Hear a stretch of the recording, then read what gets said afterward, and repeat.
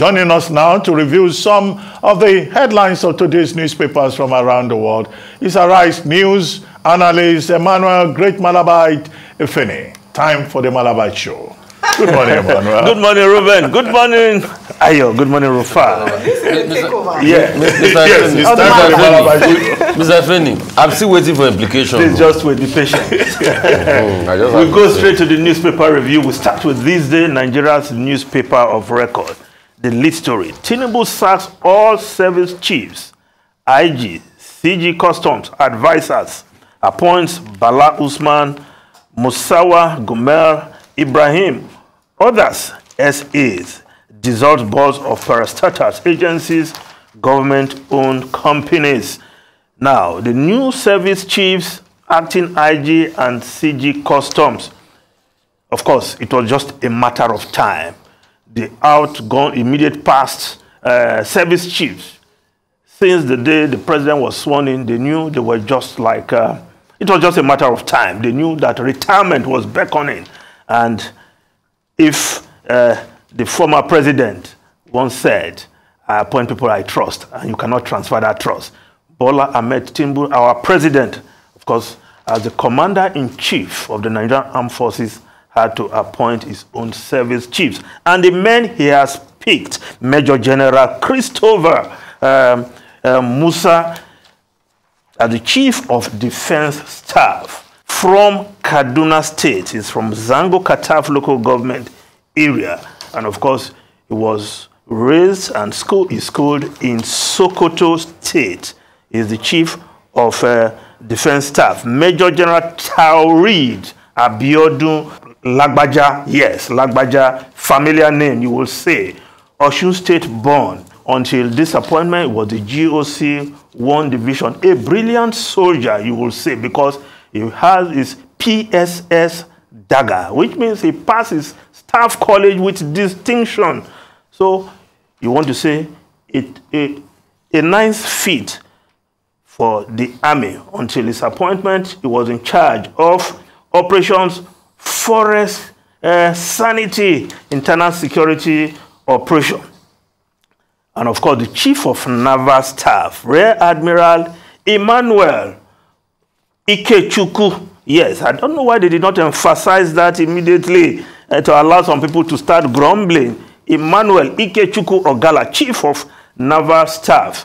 A first-class brain also will be taking charge of the Navy, while AVM HB Abubakar, who is from Shinono local government area of Borno State, the Chief of Air Staff, Air Vice Marshal Hassan Bala Abubakar, Chief of Air Staff, DIG Kayode Egbetokun, the Acting Inspector General of Police. Of course, we remember his very recent assignment. He was the AIG in charge of the governorship and House of Assembly elections in Rivers State. Of course, come a long way with President Bola Ahmed Tinubu, was his ADC when he was governor and never lost touch with his boss. Today, is the Inspector General of Police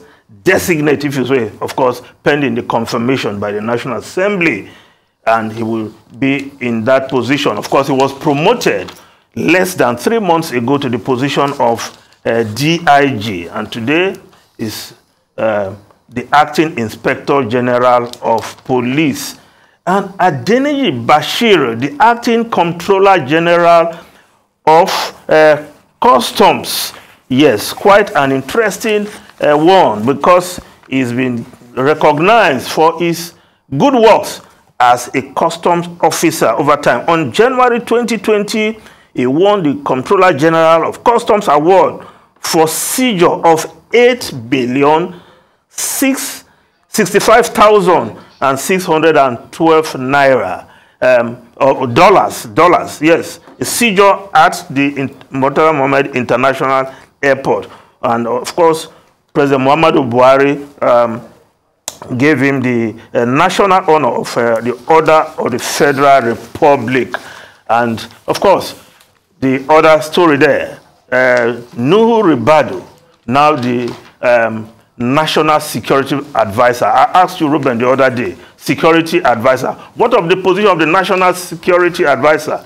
Now we know the same person, perhaps Bola Ahmed Tinubu, was testing the waters with that initial appointment. But other newspapers reported this story, and we just rush through quickly. The Guardian newspaper applauds as Tinubu fire service chiefs, while the Nigerian Tribune, Tinubu retired service chiefs, IGP, CG Customs, names Ribadu NSA. But another story, Daily Sun newspaper, I just leave the lead story. Presidential Election Tribunal, INEC Amazon engineer clash on non-transmission of results. There was no network glitch, says engineer. Network failure responsible, insists Electoral Commission. Of course, reporting proceedings from the Presidential Election Petition Tribunal. Now, the New Telegraph newspaper, one story there below the photograph, CJN to judges. Many high-profile cases come with irresistible gifts, urges them to avoid offerings that can put them in trouble. I never compromise my oath of office, says Justice Bukachua. Yes, woman who served diligently but was almost being put in trouble by her loquacious husband. Well, Emmanuel, we seem to be running out of time, but two quick things. The first one has to do with these airlines, IATA, I think they call them, increasing airfares. And they say this is as a result of the harmonization of the foreign exchange market. Now, very soon now, many families will not be able to go for summer. They will not be able to go anywhere. You will go to your village. Because airfares will not be affordable any longer. In the midst of all of this, they say there is now VAT on diesel. 7.5%. That is what on diesel. No, if the government PMS has gone up, diesel, we have added VAT to it. Now, I saw one advertisement here. Discos are saying they want a stakeholder summit in July.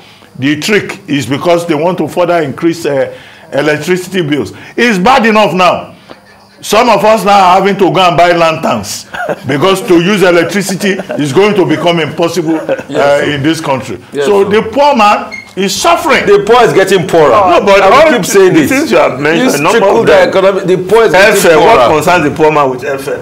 No, but what of electricity? Okay. What of diesel? What of diesel? No, diesel, I think the manufacturers who spend a lot of diesel to power their generators. We increase prices. SMEs are and it passes on to the poor. We the ordinary people. We the ordinary people are crying.